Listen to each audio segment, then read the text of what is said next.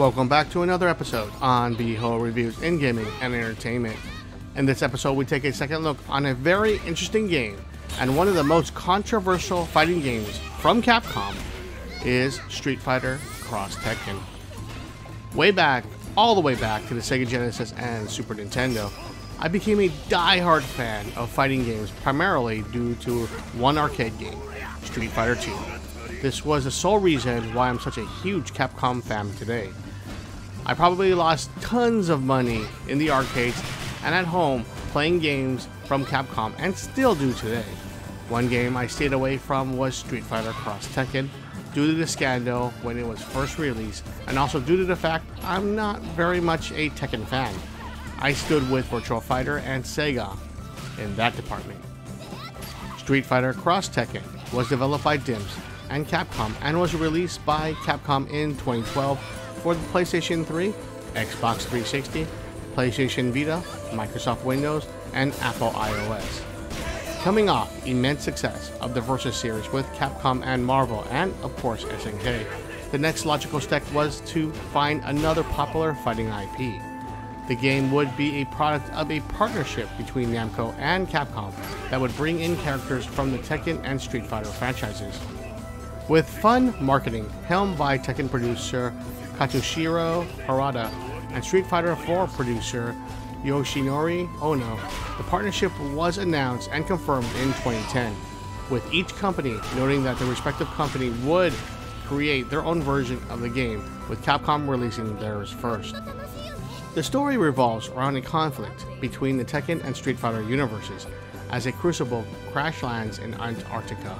The only thing that could be understood is that it brings out power to those around it who have conflict with one another, or those who pretty much fight.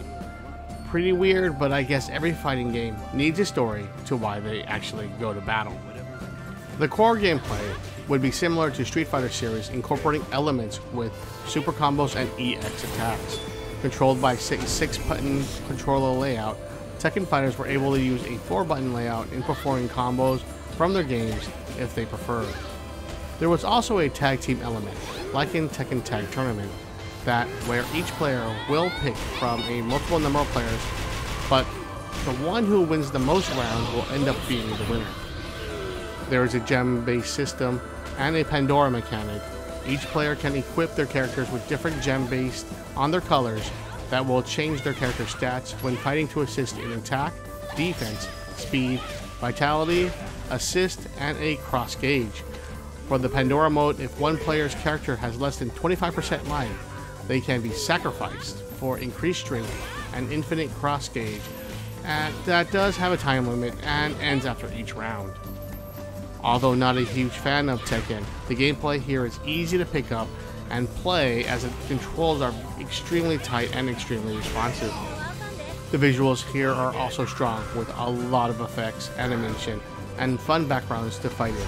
I felt that this was a huge upgrade visually and pushing what you can see on screen at the time. I also enjoyed the look of the Tekken characters that were redesigned by Capcom themselves. With a well thought out game and received well in test markets, Capcom did the absolute unbelievable. They included characters already on the disc that was locked as DLC that the player would have to still pay more money to unlock. This was highly criticized by gamers, as they would pay full price for the game, but pay extra to unlock characters that were not downloadable but already hidden in the game. Capcom responded that they were trying to save hard drive space and lock them on the disc. Of course, nobody believed in this for 1 second and saw Capcom exploiting players to spend more money. If they were unlockable by playing the game is one thing, but to pay for them is just greedy, is how many players saw this decision, and myself. After word got out, there was a public backlash where no one wanted to pay extra and saw the game as a scam more than ever. Sales were strong in the beginning, selling over 1 million copies after 2 months, but then slowed to a crawl. Capcom stated that this was due to too many fighters in the market at the time. With a saturated market, you always will lose sales. Overall, the game would go on to sell to about 1.7 million, with many of the sales and reduced pricing to be a part of it. I myself bought mine on Steam. Overall, with a revamped system and changing their tune on a lot of what was downloadable or not, the game is still very fun to play. I spent about $5 on sale for the game, and it's one of the best deals I ever made. The visuals, gameplay, and overall package does scream AAA game.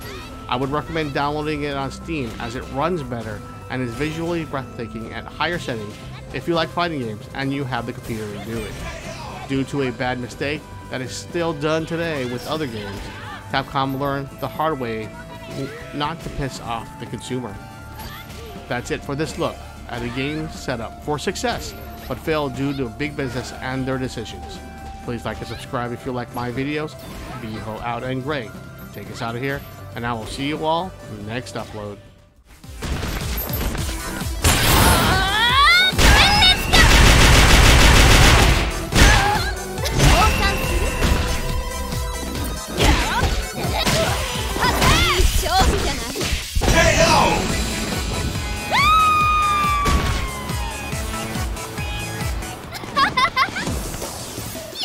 Damn.